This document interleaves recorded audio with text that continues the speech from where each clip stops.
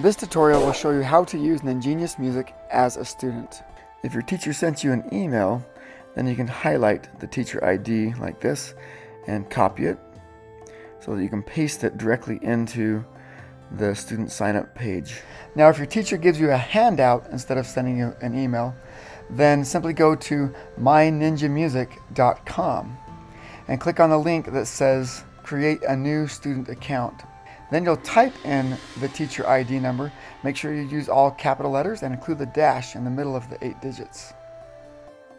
Next, click on Look Up Teacher, and now you get to choose a username. You're going to use this every time you log into NinGenius Music. We suggest you choose a username that you already use for an email or for social media or any other account that you log into regularly. It should be something that's easy to remember and easy to spell correctly. So now click on Check Availability, and if the username is not available, then you'll have to add a number to it or a capital or something to make it unique. Once you have a username that works, click on Continue, and now you're going to fill in a bunch of information about yourself, starting with what class are you in. If you're not sure, check with your teacher first, but probably you'll know you'll be in beginning band or concert orchestra or something like that. Next, you'll fill in your first and last name. Make sure you're using the first and last name that will appear on your teacher's roll so that they know exactly who you are when they look you up on NinGenius Music. Next, you'll enter your grade level and then choose a password.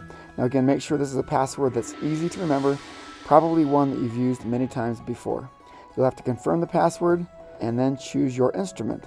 You can choose more than one instrument later. For now, just choose the instrument that your teacher is expecting you to play in that class. After you click Submit, you're going to have to wait a while, maybe up to a few days at most, because your teacher has to go in and approve you as a student in their class. Once you've been approved, you can log in from any device that's connected to the internet anywhere in the world as often as you want.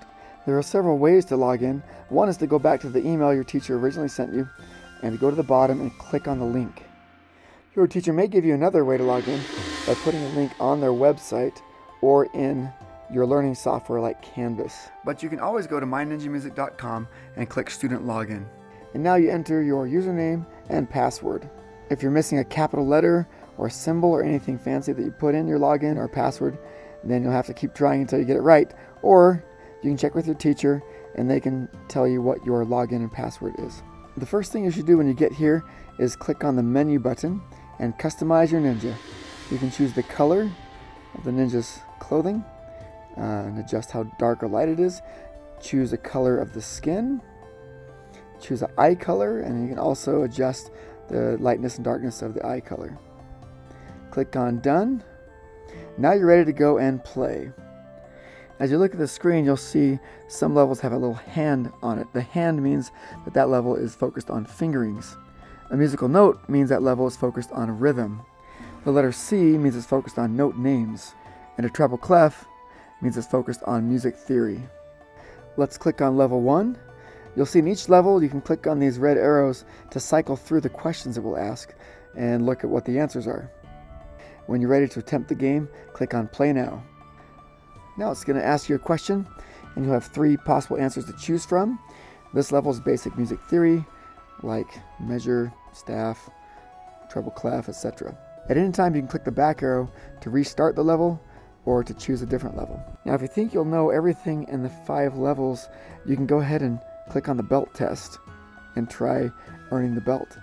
In this case, the yellow belt has questions and answers from the first 5 levels. The belt test takes longer than a standard level because you're going through lots and lots of questions to show if you really deserve that belt. Ultimately, you'll want to earn all 7 belts in NinGenius Music.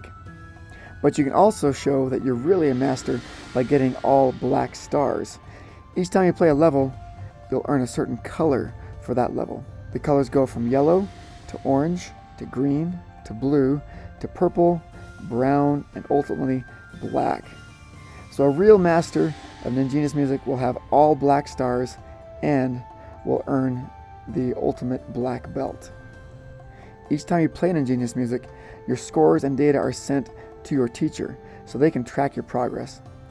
They can search by your name, they can search by instrument and see who's got the highest scores of each instrument. They can search by class, and they can see the highest belts you've earned, plus how many levels you've passed.